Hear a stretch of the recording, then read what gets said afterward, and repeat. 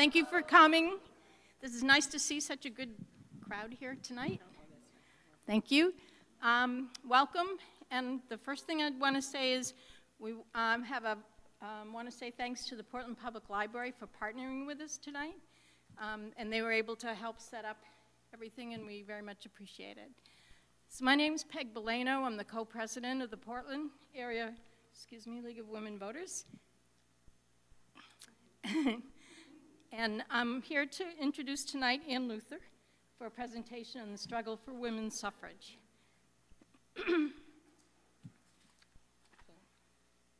So Ann currently serves as treasurer of the League of Women Voters of Maine and chairs the League of Women Voters Advocacy Committee. I don't know how many of you have seen her Under the Dome newsletter that she sends out every week when the legislature is in session.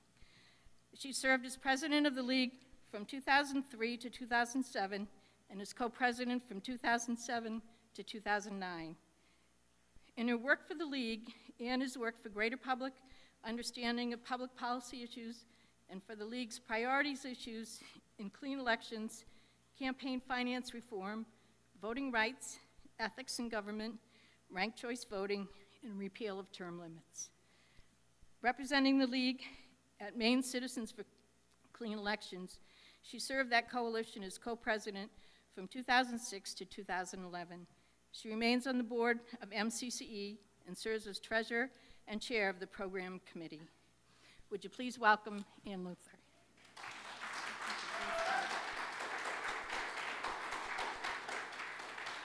Good evening, everyone. Can you hear me well enough? Okay, good. Thank you all for coming. I'm really looking forward to giving this talk tonight, and thank you to the library and the Portland Area League for hosting this event. It's such a timely topic. It's not only the anniversary of the 19th Amendment. Next year will also be the 100th birthday of the League of Women Voters and the League of Women Voters of Maine, and it's really a moment to celebrate our history and reflect on our past and our future. So that's what we're here for tonight. Thank you all for coming to listen. Let me find the page down button here. How's that working? Okay, so the 19th Amendment is what we're here for. As I said, next year marks the 100th anniversary of the passage of the 19th Amendment. Women suffragists in the United States engaged in a sustained, difficult, multi-generational struggle. It was 72 years between the Seneca Falls Convention and the passage of the 19th Amendment. Many of the founders of the movement did not live to see the accomplishment of their vision. It was one of the largest civil rights movements in history. It was huge. At the same time, we have some other things to reflect upon tonight. So we want, first of all, to talk about how the 19th was won. But there were splits and divisions in the movement, as there are in every reform movement. We can see that in our own work today. There were many who got left behind, not only women, but other people who did not get the vote when the 19th Amendment passed. So there was a lot of work left undone. We want to talk about the arc of justice and whether it does bend, or I guess it's the arc of the moral universe bending towards justice, but we're going to talk about that a little bit. And the work that lies ahead as we move into our second 200 years. We want to rededicate ourselves to that work left undone, not only for women in politics, but also for so many others who face systemic barriers to full political equity and voter participation. Issues of citizenship, equity, race, gender, immigration status, voting rights have been debated since the founding of the Republic. Slavery was the elephant in the room from the very beginning. Who's a citizen? What counts as citizens? How do you qualify as a citizen? Who gets to vote? These issues were all on the table from day one, and they remain debated even to this day. The same themes that resonated through the founding of our Republic also echoed in the fight for women's suffrage, and we're going to talk a little bit about that tonight. In 1776, Abigail Adams famously wrote to her husband, John Adams, asking him to remember the ladies in the founding of the nation. Adams replied, "The men will fight the despotism of the petticoat." I mean, it sounds a little funny, right? But I don't think he was entirely kidding. that women's suffrage was a radical idea in the 18th and 19th century. At this time, women held subordinate positions. They had many duties, many responsibilities, few rights. Some of the rights enjoyed by women were withdrawn when they married, and for this reason, many suffragists in the 19th century remained unmarried to preserve those rights. Abigail Adams' plea to her husband fell on deaf ears. Some early colonial women were able to vote if they paid taxes, if they owned property, functioned as an unmarried head of household. In New York, New Hampshire, Massachusetts, and New Jersey, for example, some women were allowed to vote. However, by the time we get to the 1787 U.S. Constitutional Convention, voting qualifications were in the hands of the states, and we know why. This was a states' rights issue, right? But women in all the states except New Jersey had lost the right to vote by 1787, and a few years later, they lost that right in New Jersey as well. This painting depicts the trial of Red Jacket. Red Jacket was a famous Iroquois chief, very charismatic fellow. You know, he had a very checkered up and down sort of career, but the trial, he was being tried here for witchcraft. This painting is notable because it shows women participating in the trial of Red Jacket. They served on juries, they had a vote. Many of the ideas about individual rights that were adopted by the founders had been absorbed and admixed with European Enlightenment ideas by people living in close proximity, particularly to the Iroquois nations, but to Native Americans. And the utterly unique formulation of Republican democracy that arose in the early days of the American colonies was a result of that very unusual circumstance. Early feminists, too, were inspired by the example of women in the Iroquois Confederacy. Women participated in all the major decision-making. Women had the power to veto an act of war. They had the power to nominate a chief. They had a power to remove the chief for whatever reason. They had property rights. They had voting rights. They had political, oops, sorry, a little too fast there. Hold on. My notes are down here a little bit further. They had property rights, voting rights. They had political power. They served on juries. Early suffragists, particularly Lucretia Mott and Matilda Gage, saw this firsthand and took that idea into their own thinking about the place of women in white America. The other factor that sort of catalyzed some of the women's suffrage activity was chattel slavery abolition. The Grimke sisters, pictured here, were early daughters of a South Carolina slave-holding family. They had hated slavery from childhood. They began speaking to groups of women at first, later joined by more and more men in the audience. Quakers, church sewing circles, female anti-slavery societies were all places where women could get together and work on politics, particularly motivated by their hatred of slavery. But this was not generally thought an appropriate outlet for women's energies. Here's a cartoon that says, a downright garbler, or a goose that deserves to be hissed. So women taking advantage of the opportunity, well, that's not really the right word, but women working in the slavery movement, in the abolition movement, were disrespected. There was bias shown to them. They were not allowed to play an equal role. And so the role that the Grimke sisters were playing was strongly opposed by the Council of Congregational Ministers in Massachusetts as unwomanly and unchristian. They suffered discrimination in that work. Their activism for abolition, because of their outrage at that discrimination, founded the linkage between abolition and women's rights, and they weren't the only ones.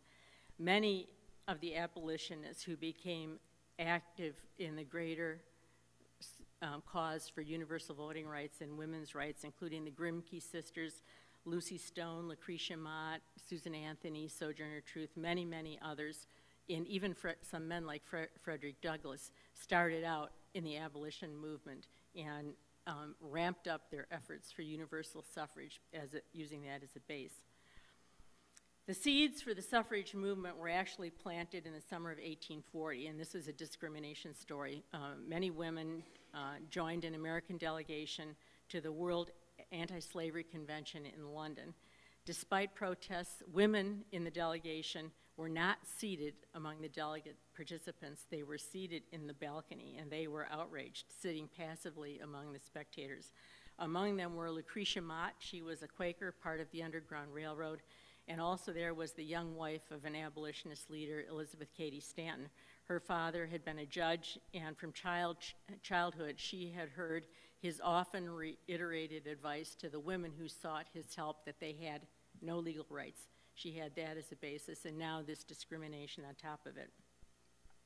The two women became fast friends, and with the help of other Quakers, they called a convention in 1848 to discuss the social, civil, and religious rights of women. They published an announcement in the Seneca Falls Country Courier, setting a date for the following week, like 1 week's notice, and inviting the public to come. 300 people showed up, including 40 men, most notably here again Frederick Douglass, a former slave and the country's most prominent black abolitionist. Elizabeth Cady Stanton opened the meeting by reading the Declaration of Sentiments, which was an adaptation of the Declaration of Independence to fit women's issues. We hold these truths to be self-evident that all men and women are created equal, and so forth. It went on. Stanton listed many grievances: lack of access to education, employment, independent political voice, and her call for a right to vote for women was considered radical at that time and was not unanimously approved on the floor of the convention. In fact, Frederick Douglass saved that proposal as part of the final resolution that passed, making a very impassioned speech on behalf of women's right to vote. And in the end, after 2 days, 68 women and 32 men signed their names to the Declaration of Principles, and the movement was launched. Susan B. Anthony was an incomparable organizer, having joined the movement in 1851 after meeting Stanton. Her father, also a staunch abolitionist, she knew Frederick Douglass and other anti-slavery leaders. The working association and the friendship between Stanton and Anthony was legendary. Their talents and circumstances in life were complementary. Stanton was married with a big family. Anthony was single and able to adopt a flexible lifestyle. Sometimes she would babysit for Stanton's children while Stanton was off doing other things. She could travel when Stanton was stuck home. The two of them, and a host of other national leaders, were behind this movement. These are only the two most famous. Here are a couple others. Sojourner Truth was a freed slave who became an active abolitionist at an 1851 Women's Rights Convention in Akron, Ohio. She came forward as a woman speaker was being heckled from the stage, and the speaker, yielded her dais to Sojourner Truth, who made this electrifying speech, "Ain't I a Woman," a very famous speech that actually turned the tide of the moment in favor of women's suffrage. At the same time, many of the white leaders of the suffrage movement were more comfortable with Sojourner Truth, who was an uneducated black woman from a slave background, than they were with someone like Mary Church Terrell, who was the first black woman to receive a college education. She was very well spoken, very articulate. She was not adopted in the same way by the white leadership of the suffrage movement. Lucy Stone came from a poor farming family. She worked hard, saved money, went to Oberlin. Oberlin was the first college to offer co-ed degrees beginning in the 1830s. She lectured on women's rights and on slavery. She married Henry Blackwell, a staunch abolitionist and advocate for women's rights. Together, between the two of them and their daughter, Alice Stone Blackwell, they were active in the movement from the beginning, from 1847 right on through to 1920. There were many others: Lucretia Mott, Ernestine Rose, Abby Kelly Foster, Paulina Wright Davis, Frances Harper, Charlotte Fortin Grimke, white women, black women, Jewish women, all active. So many stories, so little time. tens of thousands of women took part in the struggle, and we're not going to be able to tell all their stories tonight. But state leaders and black women who underlined the link between the freedom of the slave and equality for women of any color, this was a really strong theme in the movement right up through to the Civil War. Another place where women were organizing and finding their own voice was in the labor movement. Organized labor, along with abolition, was a key early constituency for women's rights. During the first half of the 19th century, women worked in more than 100 industrial occupations. They earned mostly very low wages. They lived in slum conditions, and they were the first to organize for better pay and shorter hours. Sarah Bagley, the first notable woman trade unionist in the U.S., organized the Lowell Female Labor Reform Association. Women went out on strike in the 30s and 40s, and they were strongly opposed by men, but the tactics that women used in organizing for labor rubbed off on women organizing for voter rights. These were early allies. The women's rights movement ground to a complete halt when the Civil War started. Neither Mrs. Stanton nor Miss Anthony accepted this very gracefully, but there was nothing else to be done. It was a consuming moment in our history. Many abolitionists mistrusted Lincoln, but they worked hard to support him as long as he was waging war for freedom. They worked hard for and collected 400,000 signatures to petition Congress to pass the 13th Amendment. And here we come to the Reconstruction Amendments. The 13th Amendment to the U.S. Constitution, ratified in 1865 in the aftermath of the Civil War, abolished slavery in the United States. The idea that women deserved the same rights as men had been growing steadily in the United States since the 1840s. Many people, including the ruling Republican Party, supported both the abolition of slavery and women's rights before the Civil War. But after the Civil War, and the sacrifice that had, the toll that had taken on the country, after the Civil War, Republicans felt they had to do everything they could to make sure freed slaves got the right to vote and were able to keep it. Republicans put women's rights on the back burner. They didn't think they could get both, and they thought they had to choose blacks over women. Some women in the party were furious about this and felt betrayed by the party, but there it was. The 14th Amendment, passed in 1870, defined U.S. citizenship. Section 2 introduced the word male for the first time into the Constitution and guaranteed voting rights for men only. Women's rights leaders who had put away their cause during the Civil War believed that when peace came, their sacrifice would be rewarded. They were disappointed. The Republican Party had their eye on 2 million potential black voters in the South. Abolitionists believed this was the hour of the Negro, and with justification, the circumstances for slaves was appalling, inhumane, and devastatingly cruel. But neither Republicans nor abolitionists had any intention of allowing anything to interfere with Reconstruction for blacks, and the vote for women got sidelined. 6 months later, the 15th Amendment was introduced. The right of citizens shall not be denied or abridged by a lot of other things, but not sex. Nothing said about sex. These amendments effectively decoupled citizenship and voting. Every citizen was not guaranteed the right to vote. Stanton and Anthony were indignant. The combination of these amendments made clear to them that yet another amendment was now going to be needed to guarantee the right for women. Other women, Lucy Stone, Julia Ward Howe, some others, disagreed. They thought passage of these amendments was good, saying that they were glad anybody could get out of this morass, and they were happy if blacks were able to do it, get out of this terrible pit. But in some fairness, Stanton and Anthony thought keeping them together, voting rights for blacks and for women, would help them both pass at the same time. That optimism proved unfounded. Some women, led by Stanton and Anthony, worked hard to secure petitions against the Reconstruction Amendments. Nevertheless, the amendment passed in 1870. The thing was, though, that by the time that passed, page down. Oh, skipped one. Dreams of universal suffrage were dashed. It was a kind of Sophie's choice, and one was sacrificed, and the rift that opened up between blacks and women never really healed after that. The echoes of this rift would reverberate for generations, still reverberates today. There was also a rift in the women's movement after this.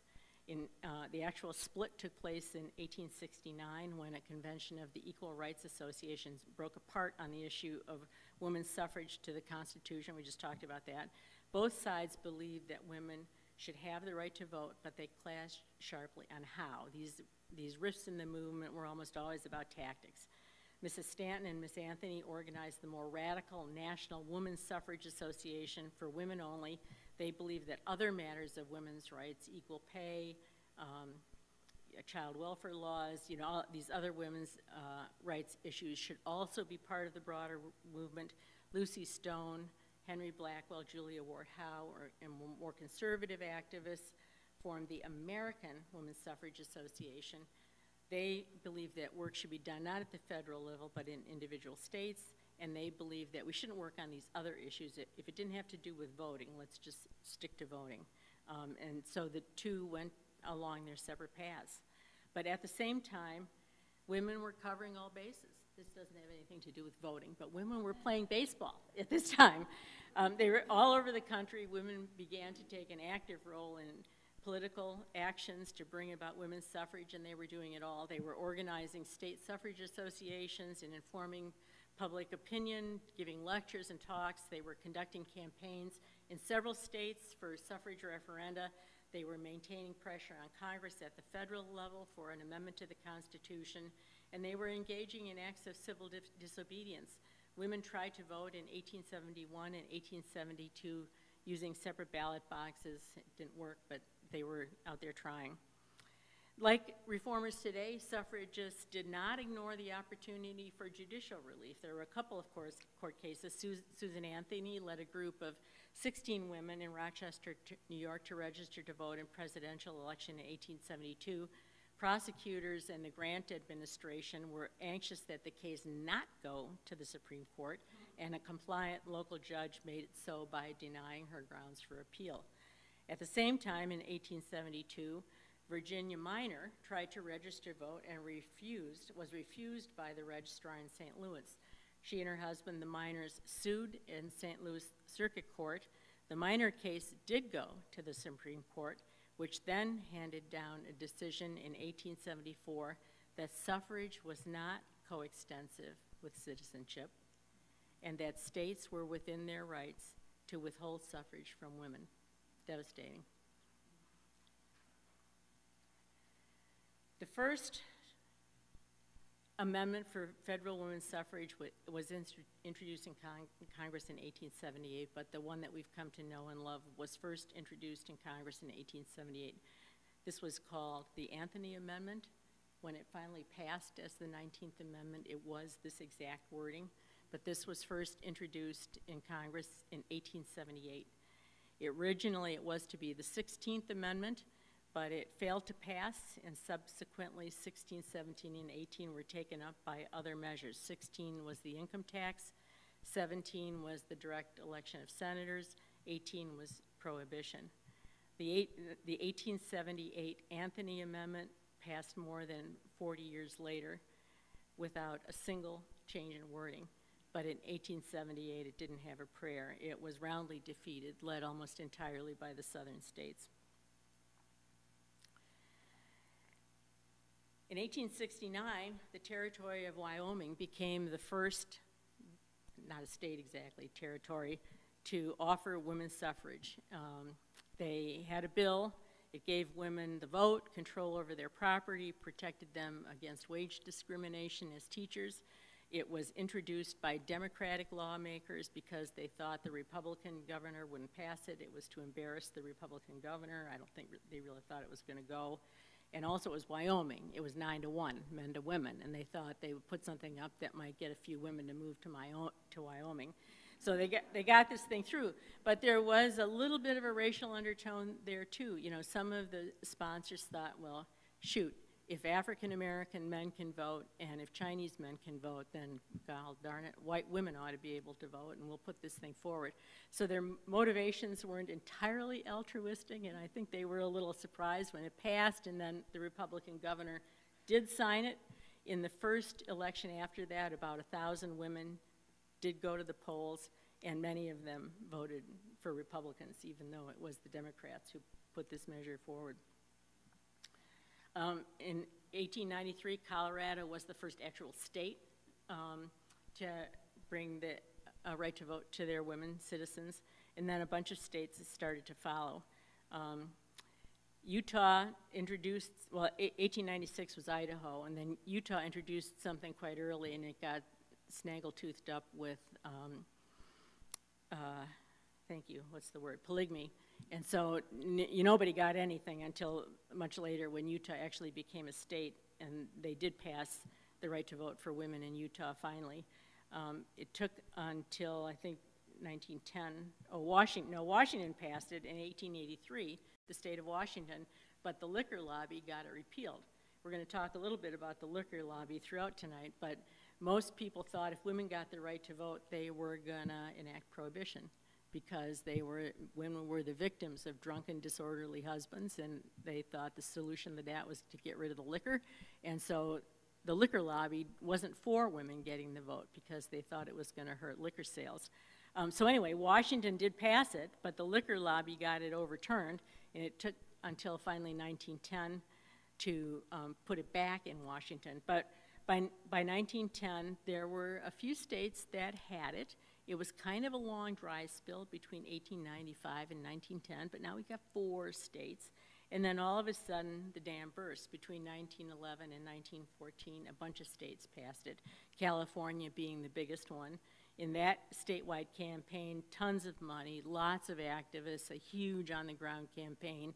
They outsmarted the liquor lobby by working only in the rural communities. The liquor lobby got San Francisco and Los Angeles, but the women's rights activists worked out of town, and in the end, they prevailed by a very, very narrow margin and won the right to vote using rural women to pass the measure. Suddenly, women had the vote in 6 states with a total of 37 electoral votes for the presidency, and they were becoming a political force. Other Western states soon followed. This map shows the state of play in 1914. Women were voting in federal elections in all those Western states. In some of these stripy states, they were able to vote not in federal elections, but in local and school board elections. Illinois had a weird sort of hybrid. They could vote in municipal and presidential elections, partially in state and county suffrage, but there were a bunch of states, and you can sort of see a little bit of a southern tilt here that had not capitulated at all. And of course, alas, we see Maine on that list. No suffrage for Maine in 1914.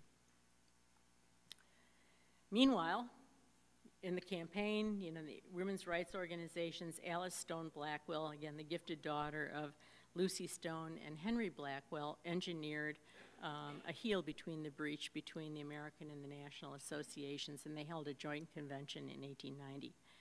During these working years, activists gained confidence, they ran campaigns, they developed skills, they mobilized resources, they learned how to maneuver through the political process, and they built a social movement. Other things were going on in society that contributed to the building momentum.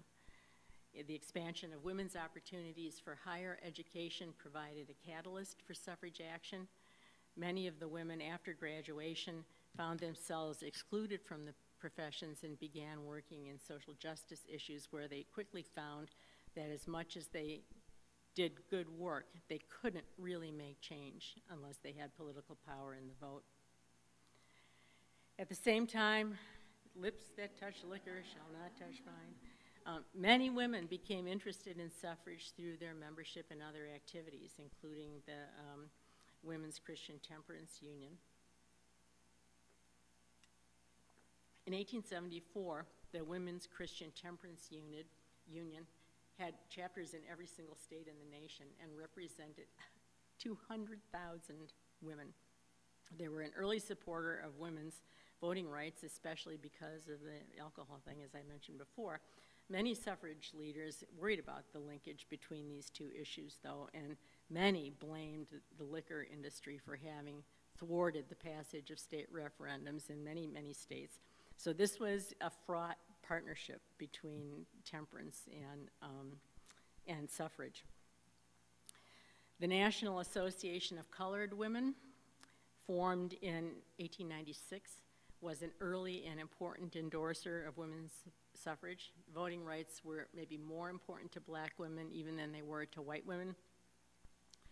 But these two, voting rights for blacks and for whites, had been linked back from the beginning. Nevertheless, black women were not accorded full equity in the suffrage movement. These chapters were not welcome in the other national organizations, and they were often, I hate to say segregated, but set off to the side. The General Federation of Women's Clubs, there's still a very active women's club up in Hancock County, was established in 1890. It represented at first 200 groups, 20,000 women. They had often been initiated in communities for education and cultural purposes, but oftentimes their conversation would slop over into child welfare, temperance, poverty, public health. And in those venues, when they became interested in reform, they soon realized that they couldn't really get anything done unless they had the vote. The Federation of Women's Clubs did not officially endorse suffrage until 1914, and you can see just by looking at these pictures, I mean, these are more affluent women, maybe a little bit more conservative, and because their membership was diverse and large, it was very difficult for them to achieve consensus on whether to endorse this movement or not. But when they did, finally, in 1914, it was huge. By that time, the Federation had over 2 million women members throughout the U.S., and that endorsement was really a big step forward.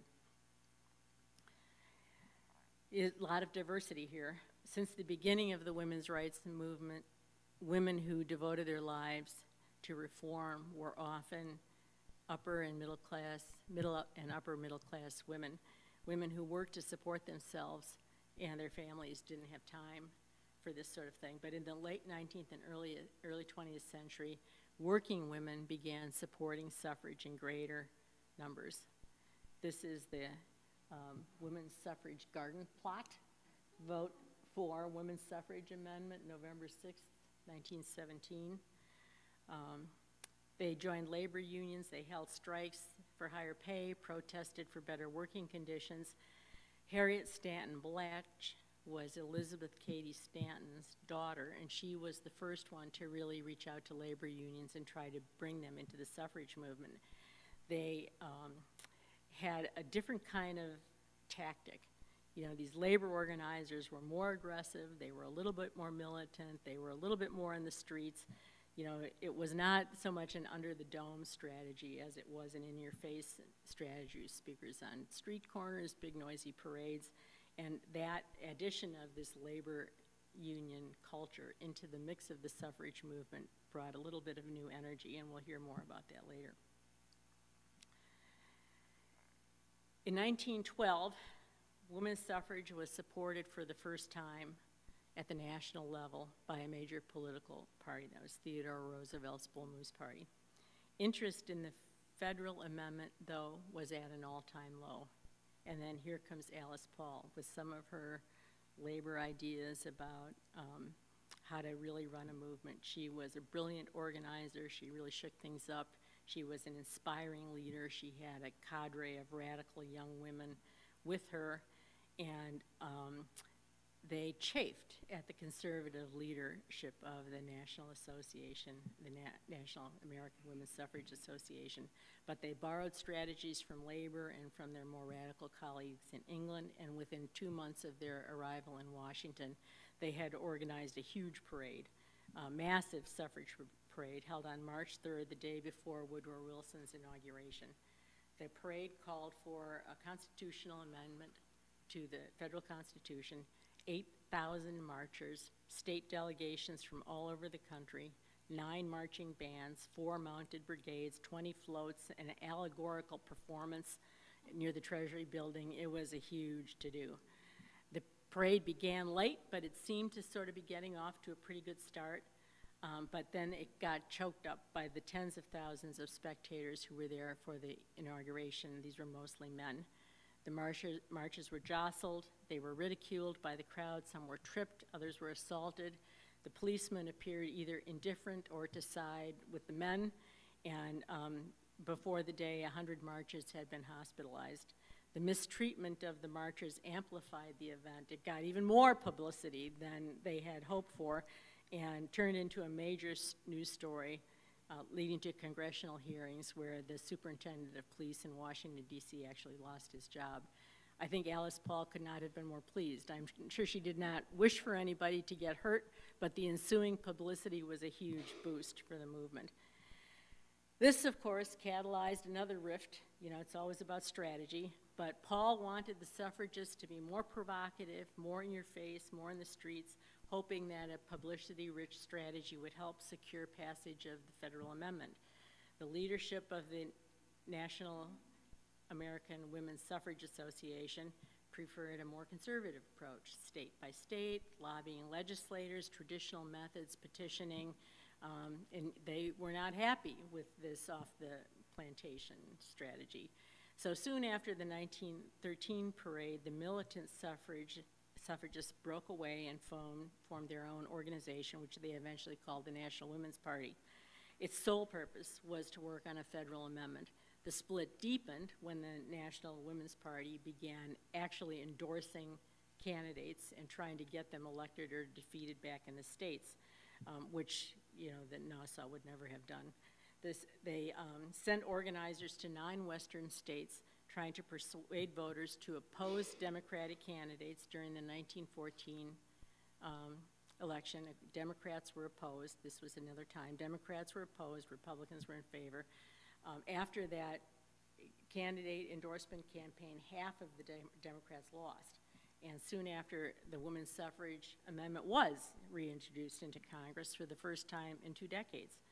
That strategy, of course, wouldn't have worked if there had not also been a state-by-state strategy that was electing suffrage welcoming members to Congress. But this whole thing infuriated the National Suffrage Association.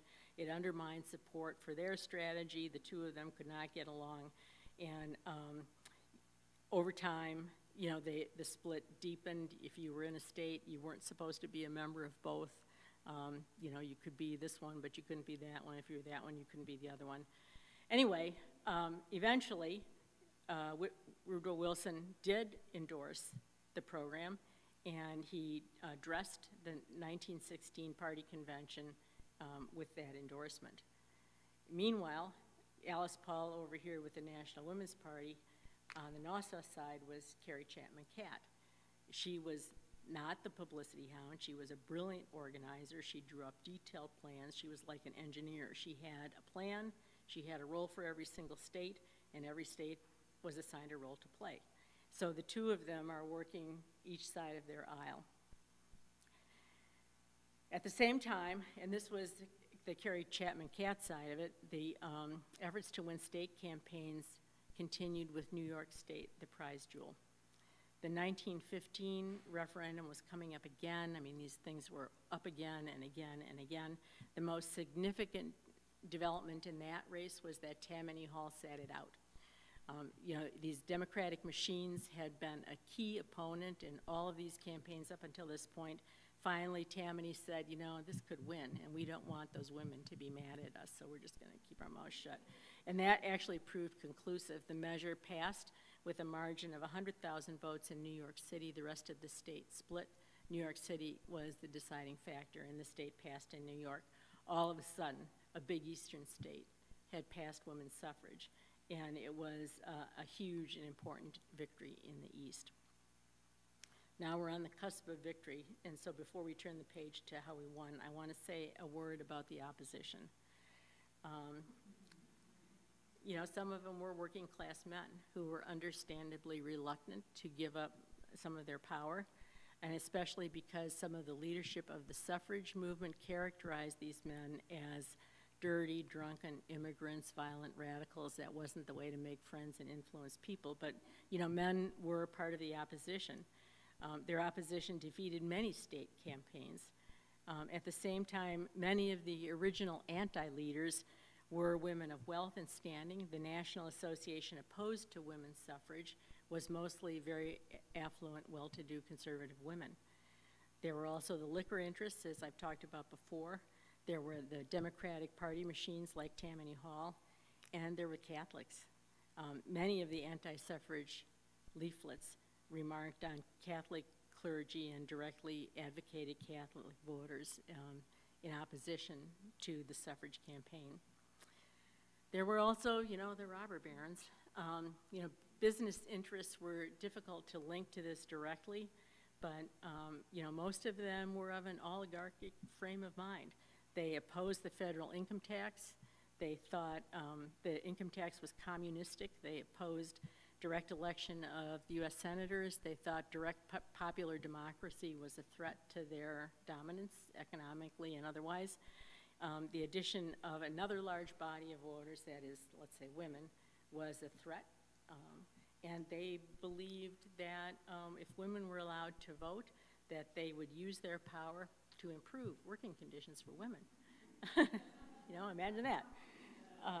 There were clear and dramatic links between women's suffrage and the drive to make child labor illegal, which the robber barons opposed. So, you know, in fact, their fears were well-founded, because once we did cross the finish line, these were exactly the issues that women voters targeted right out of the gate. But, you know, that was where the opposition was coming from. And then there's this, which again, the elephant in the room from the very beginning. Southern Democrats were the staunchest foes of the 19th Amendment, viewing it, no kidding, as a threat to civilization. Even when Woodrow Wilson, a Democrat, reversed his position, he was unable to bring his party along. It had taken every bit of racist ingenuity to erect the Jim Crow barriers that defanged the 14th and 15th Amendment. By 1918, poll taxes, literacy tests, and the like had closed Southern voting booths to African-American men. Women's suffrage, they believed, Southerners believed, would undermine that bigoted project if it spurred solidarity between women and blacks and led to enforcement of the constitutional rights for blacks. The Shafroth-Palmer Amendment in 1914 defined women's suffrage as a states' rights issue. Does that have a familiar ring to it? This was, you know, a tough compromise. The Nassau, our conservative foremothers, endorsed this Shafroth-Palmer Amendment, believing that a federal amendment could never be ratified without the support of some southern states. They were counting votes, and they compromised. 10 states ultimately refused to ratify the 19th Amendment. They were all in the South: Delaware, Virginia, Maryland, North Carolina, South Carolina, Georgia, Alabama, Louisiana, Mississippi, and Florida.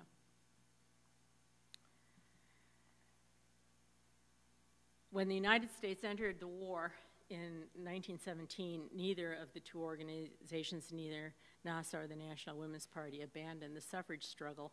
In spite of the fact that many of them had pacifist history, they all urged support for both the war and suffrage agitation, and believed that their patriotic efforts on behalf of the war would eventually win political support for their ultimate cause.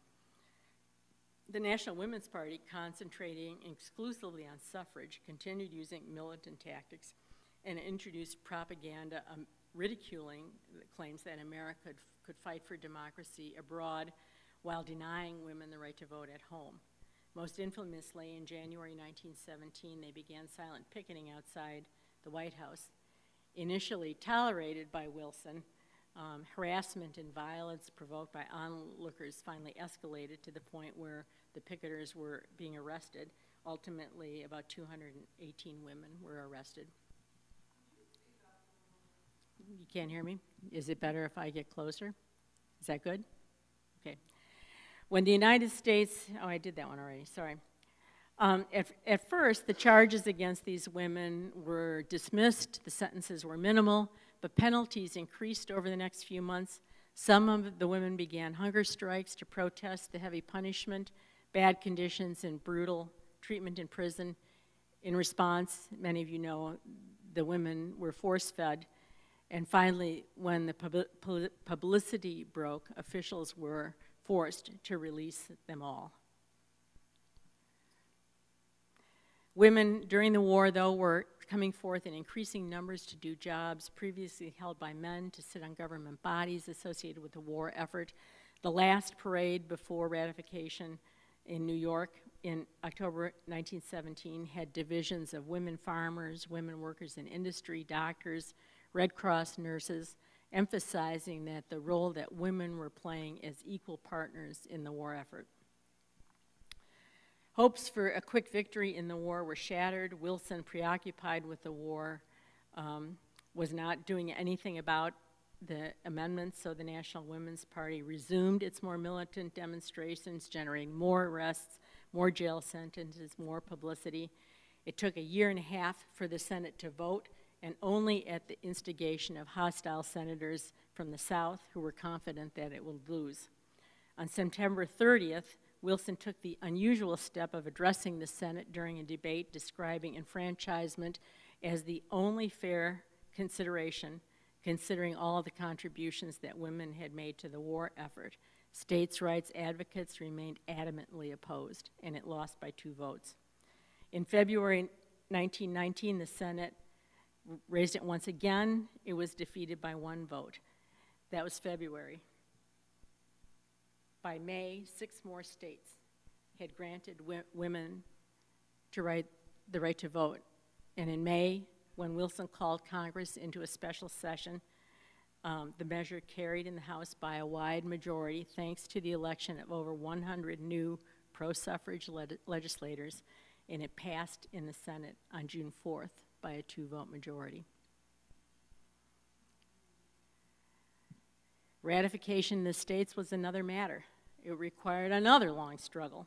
It became, the passage came quickly in states where suffrage organizations had been active, and the process dragged on short of the required votes into 1920. Finally, only 1 more state was needed. Most of the holdouts were in the South. The battle came to a head in August in Tennessee, while relentless lobbying by pro- and anti-suffrage forces and reports of threats, bribes, drunken legislators dragged on. The Senate passed the measure easily, but in the House there were delays engineered by the opposition. It was up, it was down, it was in, it was out, and the suffragists thought they were going to lose. When the roll call finally came, a young Republican from the eastern mountains of Tennessee, Harry Burns, unexpectedly voted aye. It gives me chills to think about it. He had found a note from his mother urging him to support the measure, and it passed. The 19th Amendment squeaked into the U.S. Constitution on that day, August 26, 1920. 500 separate campaigns, millions of volunteers, over 70 years of struggle. In the big cities, when the news reached the telegraph stations, women flooded into the street in euphoric joy. It was huge. The League of Women Voters, founded by Carrie Chapman Catt in 1920 during the convention of their organization right before that. So the League was born just on the cusp of the passage of the 19th Amendment. It began as a mighty political experiment designed to help 20 million women carry out their new responsibilities as voters. It urged them to use their new power to participate actively in public policy.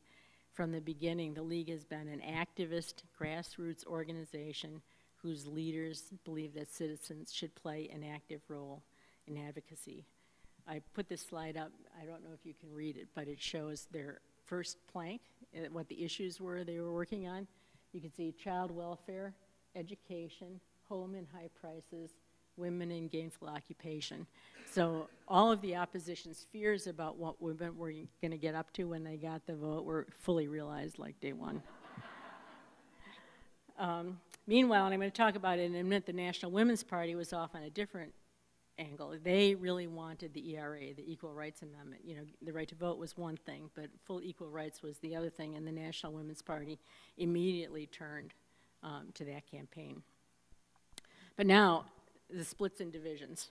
You know, it was not all sunshine and roses from the beginning or even at the end, and let's just talk about racism for a minute.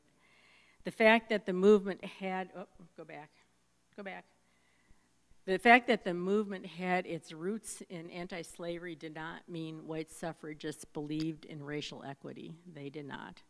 The rift began with the passage of the 15th Amendment. Mrs. Stanton made derogatory references to Sambo, the enfranchisement of ignorant foreigners. She talked about how white women would be degraded if black men got the vote. Language like this cannot be interpreted in any other way except as racist. She and Susan B. Anthony, Matilda Gage, and others wrote the book. I mean, this is the book, The History of Women's Suffrage. It was, you know, she who writes the history owns the story or something like that. But the significance of black women in the movement was completely overlooked in this seminal history, and resuscitating those stories has been the work of modern historians. It continues to be excavated even now. There are too many of them to talk about, but here's Mary Church Terrell that I talked about earlier, the first woman granted a college education, Mary Ann Shadd Carey, Coralie Franklin Cook, Mary W. Stewart, the Fortin sisters, Harriet Fortin Purvis, Sarah Parker Redmond, Charlotte Fortin Grimke, Frances Harper, Margaretta Fortin. These Fortin sisters were a force to be reckoned with. You know, their stories are only now really being fully told. They were excluded. National Women's Suffrage Association, the dominant white organization, held conventions that excluded black women. The exclusion of black women from those clubs led them to organize their own clubs and to recognize the need for their own national organization. But in the 20th century, Nassau discouraged those clubs from trying to affiliate with the national organization. Alice Paul, on the other side, refused to let the celebrated newspaper editor Ida B. Wells march in the white delegation at the 1913 parade. Stung and in tears, Wells slipped into the Illinois delegation anyway and marched with them despite being asked not to. Sold out. By the 1920s, many white suffragists had come to believe that focusing on white women voting was the only way to get the 19th Amendment through Congress. They knew they needed one or two southern states to join them. Carrie Chapman Catt openly acknowledged that black women in the South would likely be disenfranchised in precisely the same way that black men had, but doing a horrible and practical calculation, she noted that in southern states, on the whole, white women outnumbered black women, so, quote, if the South really wants white supremacy, it will urge enfranchisement of women. This is tough stuff. These statements are outrageous to modern ears, but the backers of women's suffrage were counting the votes. You know, they were making a practical calculation, a half a loaf, a whole loaf, a half a loaf, a whole loaf. What do I have to say to get a half a loaf? It's tragic.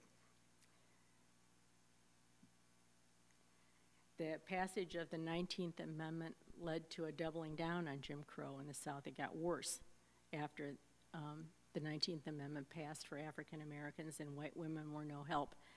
Support for literacy tests survived for decades out of fears that undereducated working people and immigrants would vote. Redress would have to wait many, many years, and continues to be the work of our generation today. Clash of the Titans, Carrie Chapman Catt on the left, Alice Paul on the right, street fighter or under the dome, radical or polite, state campaigns or federal, endorsing candidates or opposing candidates. I mean, those of us who do reform work today recognize these tensions. They live on.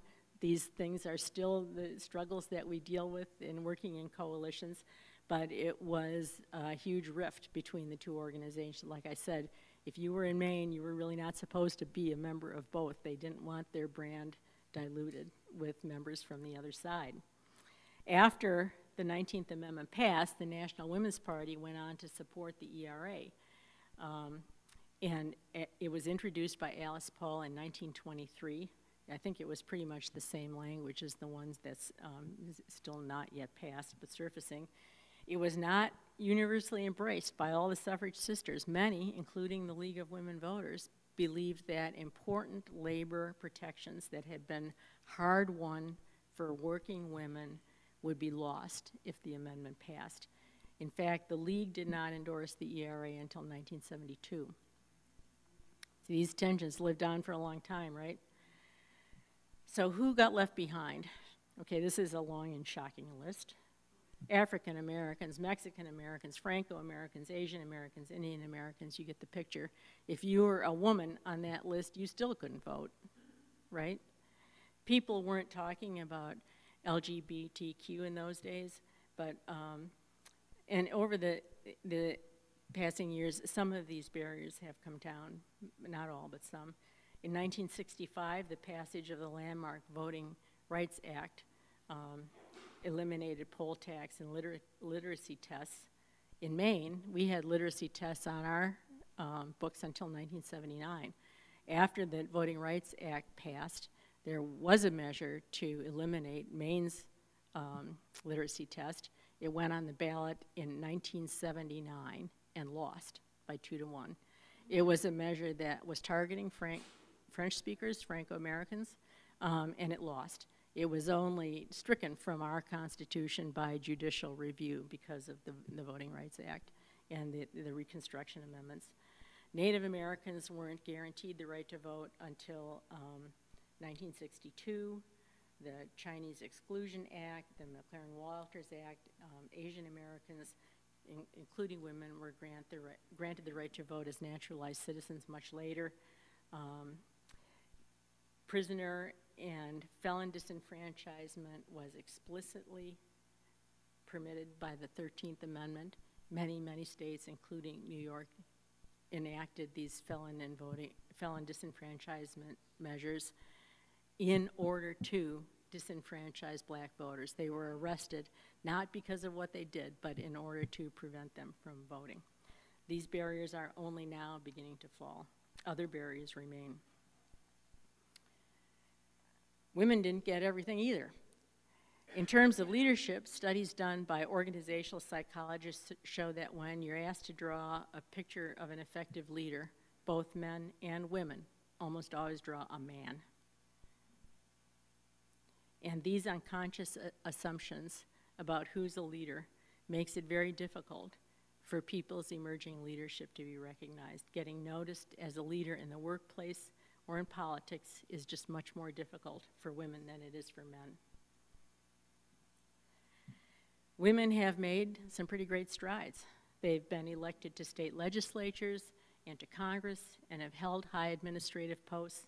2 women, Geraldine Ferraro, Sarah Palin, have won the vice presidential nominations of the major party. 1 woman secured the presidential nomination of a major party. We have the first female Speaker of the House. We have the first state legislature to be majority women. That's Nevada as of 2018. Today, a record of 127 women serve in the 2 houses of Congress. That is by far short of the majority that they deserve. Women are still underrepresented in Congress, and we have not yet elected a woman as president. At the same time, there are still significant voting restrictions in many states. Overall, 25 states have put in place new restrictions since 2010. More restrictive photo ID laws, closing early voting polls, making it harder for citizens to register, made it harder to restore voting rights for people with past criminal convictions, and then, of course, the seminal rollback of Section 5 of the Voting Rights Act in 2013. These fights are not yet over. So there's still plenty of work to do. The debate about how intersectional feminism should be continues on, the legacy of this long struggle. Building trust among each other is really hard. Fighting for universal equity, for political suffrage, let me do this over. fighting for political equity, universally applied, may be a never-ending struggle. It may be the nature of human beings that we have to fight for this for as long as human beings roam the earth. The arc of the moral universe, as they say, bends toward justice. Don't you believe it? It must be bent. And it will take all of our strength to do it. Welcome to the fight.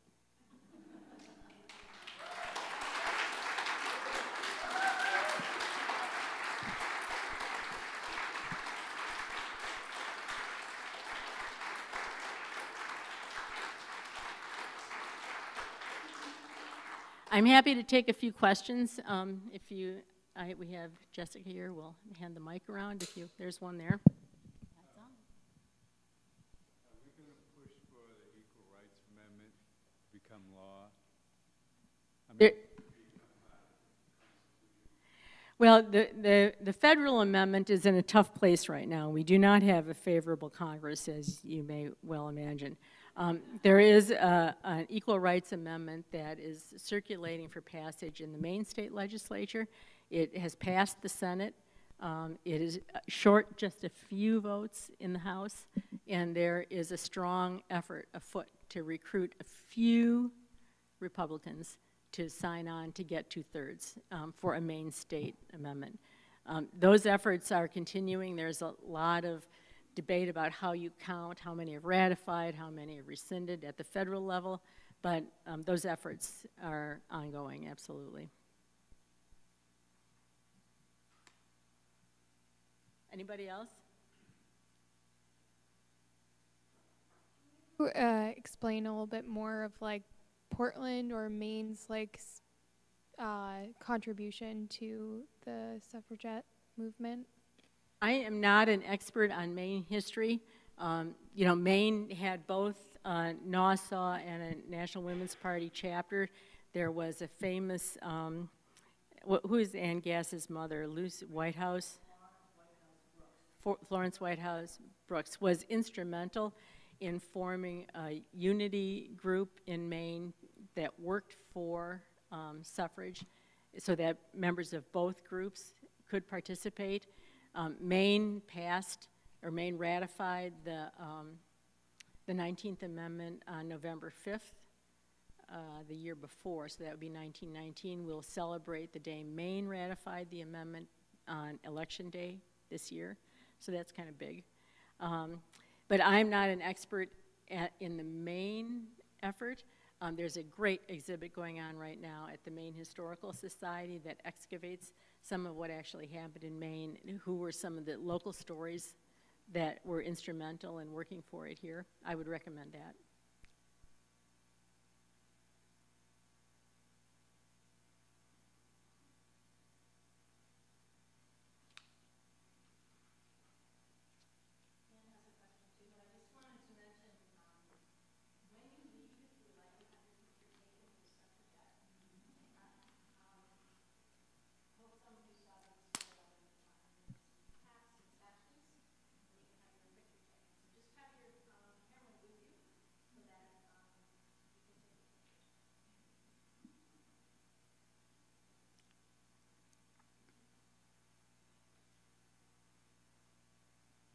And I wanted to say that one of the things that struck me is how much of this got lost between 1920 and 1972 and then afterwards. And I think part of the importance of this kind of a meeting is just to remind people and the younger generation how this happened, and that the struggles and the messiness that we see today is not new, that it's just part of the thing.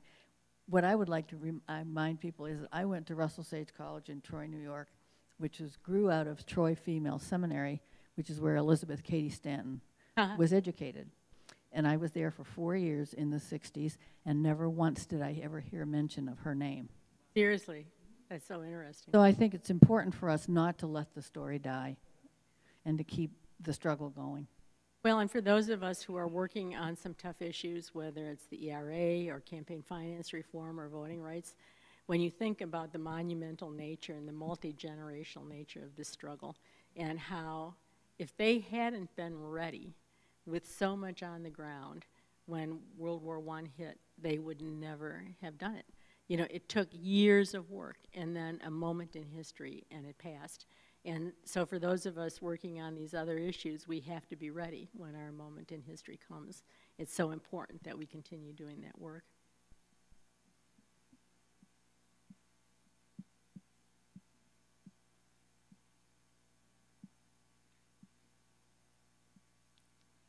Well, thank you all very much. I appreciate it.